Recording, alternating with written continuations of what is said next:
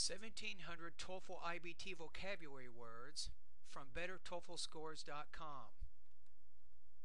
To gain advanced proficiency of English so that you can use English in an academic or workplace setting, you will need to build a vocabulary base of a few thousand words.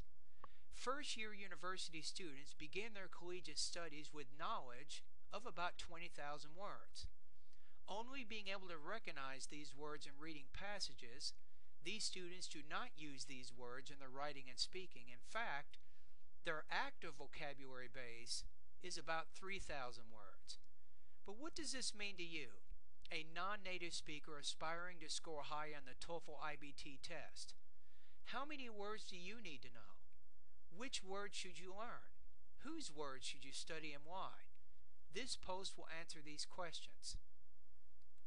Some time ago, I wanted to put together a TOEFL vocabulary list to distribute to my TOEFL students at California State University, San Bernardino.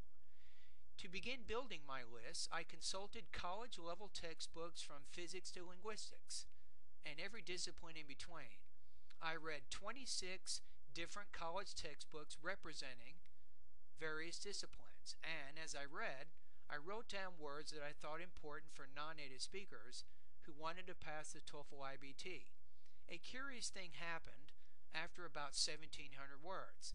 I stopped finding new words, and the words I'd already written down started to reappear in these college textbooks. Then it dawned on me. I had finished my list. Now, as a visitor to my blog, if you've gone to the blog, there's a 42% chance that you've already downloaded this list. And to this you can be sure. If you master the words on this list by memorizing them and using the acquired vocabulary words in your speaking and writing, you will improve your ability to understand TOEFL iBT discussions, lectures, and reading passages. Additionally, you will have superior command when you take the TOEFL iBT speaking and writing sections. If you have not downloaded this list, I would encourage you to do so after reading this post.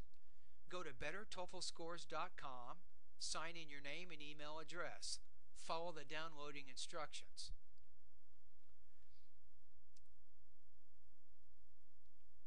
Now, you might be wondering, I have the list, but what the heck do I do with it? I mean, the list is 242 pages long. Without delay, you should read the December 26, 2008 post titled, "Are You Having Trouble Remembering the TOEFL iBT Vocabulary Words You Are Memorizing?" This article is found at my blog at BetterTOEFLScores.com. I challenge you to take my advice to heart and begin this study plan immediately. Good luck.